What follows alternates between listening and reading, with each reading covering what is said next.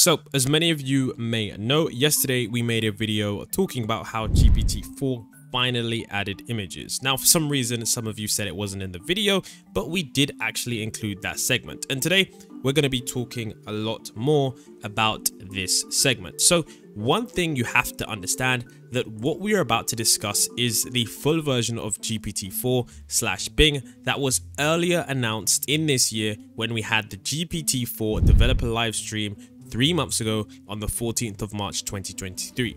If you aren't familiar with that live stream, in that live stream, we got a first-hand demo of what GPT-4 with images is like. Now, although many of you may know and use ChatGPT, you have to understand that images was one of the larger features that was meant to be added, but recently we've started to see GPT-4 with images being slowly rolled out to some users across the internet. And what we've seen so far in terms of user demonstrations, in terms of the image capabilities, are quite shocking. Now, it's important to note that this is definitely being rolled out very, very slowly, but over time, it's likely that we will get the full version. So let's first move on to the exact announcement that we have. What we actually do have is visual inputs with Bing. Now, bear in mind, this is not the same as image creation. Image creation is where you ask Bing to make something for you, and then it uses DALL-E or whatever AI software that it decides to use and then creates an image. This is not what we're talking about. We are talking about something that Microsoft rolled out within the last 2 weeks to around 5 to 2% of users. And this is what we're looking at. So let's take a look at some more examples of this and just exactly how this works. And also, if you are using Bing right now and want to test if you have this feature, all you need to do is open up your internet browser, then open up the Bing chat. Once the Bing chat is open, in your text box, you need to see if you have this special icon. If you don't have this special icon here, that means you don't currently have access to GPT-4 with visual inputs. If you do have access, all you need to do is click that button and then you'll see this box. This is where you can either add an image, upload from a device, or take a photo. And this is something that many people didn't even realize. So right now, we aren't sure how this is going to be rolled out, but we do know that slowly it seems to be being rolled out. And if you're wondering, is this actually with GPT-4? Well, GPT-4 is actually currently in Bing. So now that you know how to use visual inputs with GPT-4, if you actually do have access to it, let's take a look at some of the user examples. Because if you're like me, who's in the 99% of users who don't unfortunately have access to this software, then let's take a look at what users have been doing and what you're able to do with this. So one of the first interesting capabilities that we have seen from user inputs from the community was a Twitter user by the name of Ethan Mullock. This person decided to use an image from Reddit to see the capabilities of understanding with GPT-4. And from what we see here, it definitely looks like this is pretty accurate. So he decided to take an image from Reddit, and the image in question is a simple picture of someone trying to solve a computer issue. And when they took this image, they asked a simple question. They said, "What does the cord I am holding do?" And of course, Bing responded saying, "You have a nice CPU cooler with a Dragon Ball Z sticker on it. The cord you are holding looks like a fan connector. It is used to power the fan on the cooler and control its speed." Now, that response might seem very mundane and pretty basic, but it's important to understand that this AI was able to recognize not only what the cord was, but also what that image of the sticker was. And that was a small detail that many people may have missed. And to be honest with you, I genuinely didn't even realize that that was a Dragon Ball Z sticker until GPT-4 pointed it out. And now that is just one of the many examples that we are currently seeing when GPT-4 with images is being used. And later on in the video, we'll discuss some of the more useful applications of GPT-4 with images, because honestly, there are quite a ton. Now, this was an example that we referenced from yesterday's video on many different things that happened this week in artificial intelligence. But essentially what this is, if you don't know, is this is an image from a captcha. Now, a captcha is essentially something that is used to separate computer programs from real humans. So it'll be an image that computers truly would struggle to solve, and only a human eye would be able to recognize either the shapes, either the images, or the objects in a said image. And in this one, we have two words which are pretty distorted with lines across them. The two words are overlooks and inquiry. And then what's interesting about this is that not only does GPT-4 realize that this is a captcha, it actually manages to solve it quickly. So it says, the image you sent me is of two words written in a black cursive font. The words are overlooks and inquiry. Is this a captcha test? If so, I'm afraid I can't help you with that. Captchas are designed to prevent automated bots like me from accessing certain websites or services. I'm sorry for the inconvenience. And it just goes to show that what we have here is something that still isn't fine-tuned, which is likely the reason that it's being rolled out in a very, very small number of instances. And you can see right here that what's interesting is that it's able to identify that this is a captcha, which I find to be another small detail showing just how good this is, because a normal AI system wouldn't essentially realize what it's looking at. It may just read the words or fail at reading the words, but understanding context is definitely a higher level skill. So I did manage to find another Reddit user called 99M9 who managed to have these visual inputs posted on a subreddit. So they actually showcase the different capabilities of Bing's visual input, and honestly, they are quite shocking. And some of the examples I'm about to show you weren't actually showcased in GPT-4's live stream developer demo. So it's going to show you all the possible capabilities you have with an AI that can look at images and tell you things. So one of the first simple ones that we see here is act as the best teacher in the world.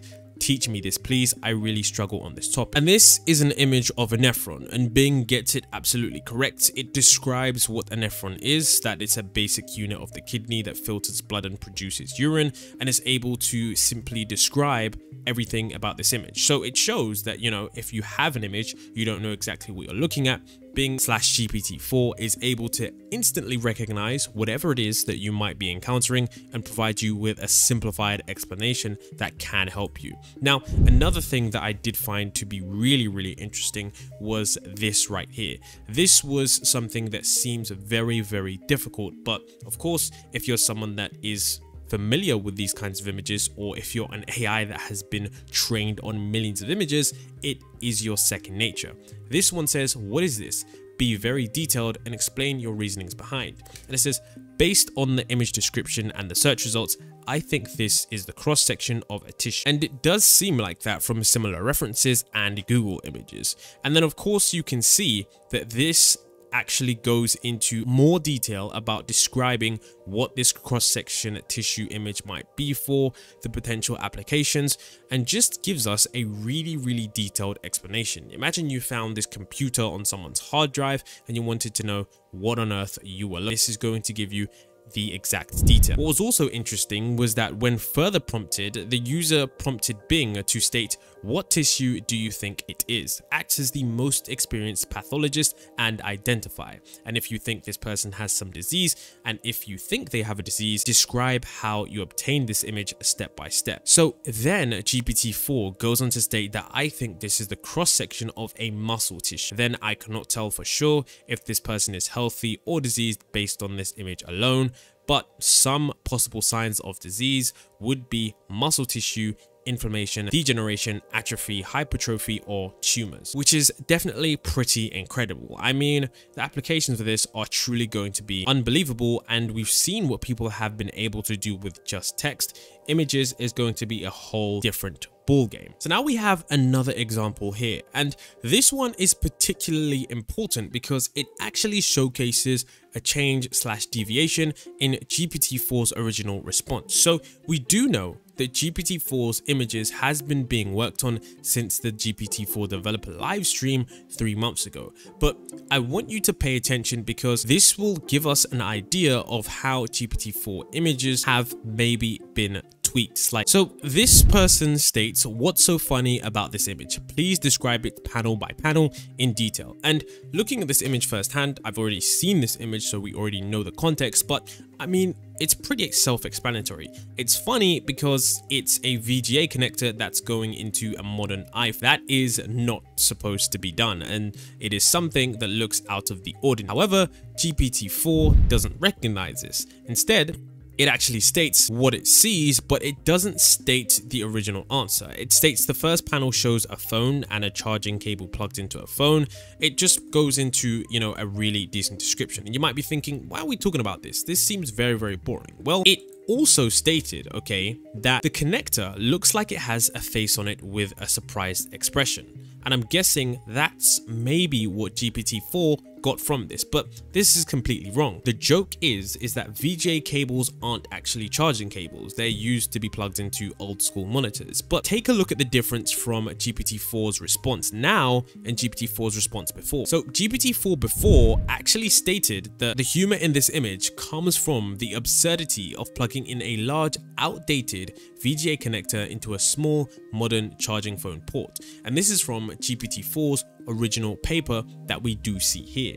And this is something that we do know because it was shown to us. So the visual inputs have slightly been changed, but at the same time, we don't know if this is just a conversational style or perhaps Bing is either being in its creative mode, because that can have an impact on this. But overall, panel by panel, it does seem to have the same level of descriptive accuracy or even increased. Now, this was one where I did find the capabilities of GPT-4 to be pretty surprising, because the user put an image in. I'm not sure where they got it from. It might have been their own image, and it said, describe this image in detail and explain the theory behind. It actually shows a bruise on a person's arm, and GPT-4 gets this. It says the image shows a bruise on a person's arm. A bruise is a skin discoloration caused by a blood vessel break, and it goes on to describe exactly how that occurs. What's also interesting is that it then gives you a step-by-step theory / instruction manual on how to reduce the swelling, reduce the inflammation, and how to quickly solve and heal this bruise, which goes to show that this has more applications than we think. I do think that if this is fine-tuned to certain medical capabilities, this is going to impact the medical field in the largest instance, because a lot of the time what you do have are services where doctors are able to visually identify some kind of condition, and if an artificial intelligence is able to be trained on millions of images of a specific type of condition, it's going to be able to be better than a specific doctor that sees 30,000 patients or 60,000 patients in a couple of years. They're going to be trained on millions. Now, if you do want more examples of just how crazy GPT-4's visual inputs, I can give you these. For example, we have GPT-4 visual input example, extreme ironing.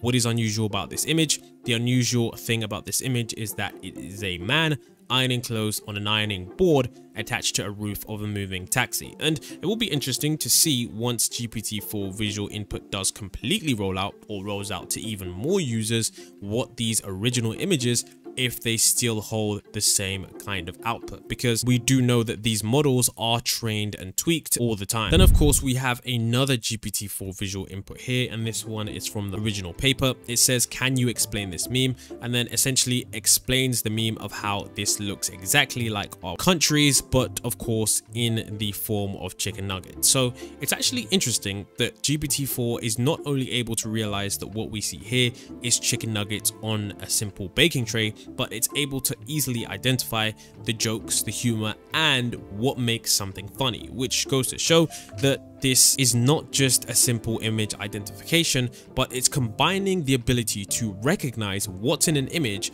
with the context too, which is a complete difference from a lot of the early models that we did see. Now, what is interesting is how are we going to get GPT-4 images rolled out in Bing before it's actually added to ChatGPT? Currently, we do know that the user base on ChatGPT is already at 100 million users every single day, and it's largely going to be growing. But I do think that they are testing this out slowly because they do know that sometimes there might be certain issues which they don't want on a full-scale platform. What's also interesting is that I am wondering how they're going to roll this out completely, because what we did see on the developer livestream was them using GPT-4 through Discord. Now, Discord sometimes is used for AI applications like Midjourney, but I do not think that this is what we'll be getting for the final version of GPT-4. At the same time, we don't know because there is nothing confirmed as to how this will be rolled out just yet. And when we did see images,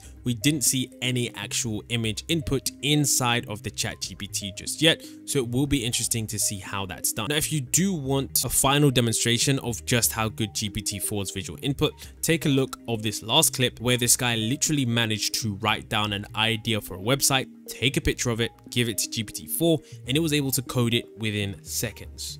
So I have here a nice hand-drawn mock-up of a joke website. Definitely worthy of being put up on my refrigerator. So I'm just going to take out my phone, literally take a photo, and here we go. Technology is now solved. And here we go. Actual working JavaScript, filled in the jokes.